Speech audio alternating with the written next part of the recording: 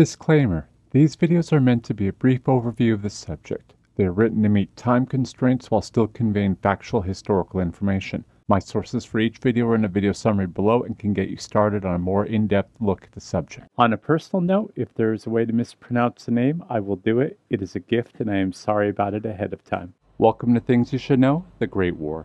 Today's battle occurred in Sandfontein, located in German South Africa.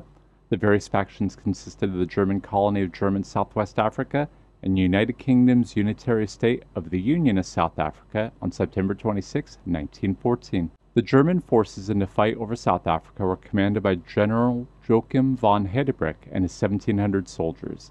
Meanwhile, the South African forces in this theater were under the command of South African Brigadier General Tim Lucan and more than 2,500 men. The Union of South Africa was a United Kingdom unitary state, meaning the United Kingdom could direct what portions of the government of the local unit of South Africa had control of and what power they had. Under pressure from the United Kingdom, the Union of South Africa had entered the war on September 14th. During this time, South Africa was also having to deal with a possible rebellion by its own people for internal politics. However, that did not stop General Lucan's attack into German South Africa.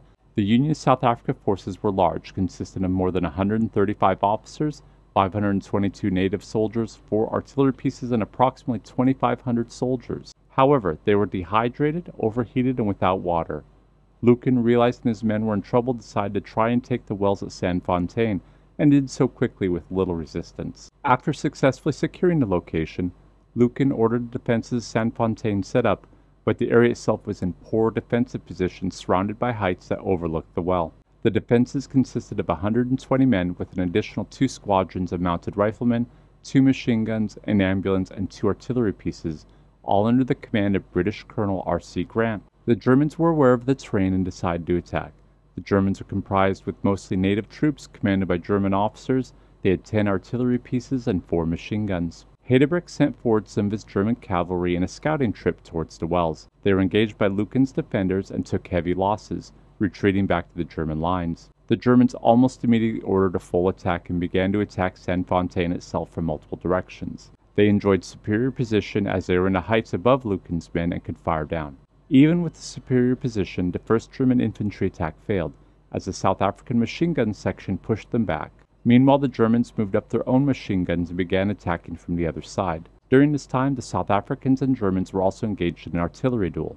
The Germans eventually won this duel due to having more than a 2-to-1 advantage in artillery pieces. By 11 a.m. the Germans had shifted their position, concealing their artillery and machine guns, and closed the distance to less than 600 meters. During this time, the Germans took lunch between 1 and 2 p.m. and stopped attacking with infantry, while continuing to use artillery fire. By 5 p.m. the Germans were only 300 meters away, and the Germans began using high explosive shells, which did far more damage to this reduced range. The South African forces realized they had no choice but to surrender, which they did at 6 p.m. that evening. It is said that Hedebrink acted in a chivalrous manner to the British and South Africans he captured, including complimenting British Colonel Grant on his defense of the well against superior odds. He also ordered the British that were killed to be given the same honors as his own men that died. Unfortunately for the Germans, not long after the battle, Hedebrink died in an accident and was replaced by Lieutenant Colonel Erich Victor Karl August Frank for the German forces in the area until their defeat in 1915. Casualties were hard for the British forces as they lost the entire 120-man garrison, with 16 killed, 51 wounded, and 53 captured. The Germans lost 60 men, consisting of 14 killed and 46 wounded. Join us again next time on Things You Should Know, the Great War.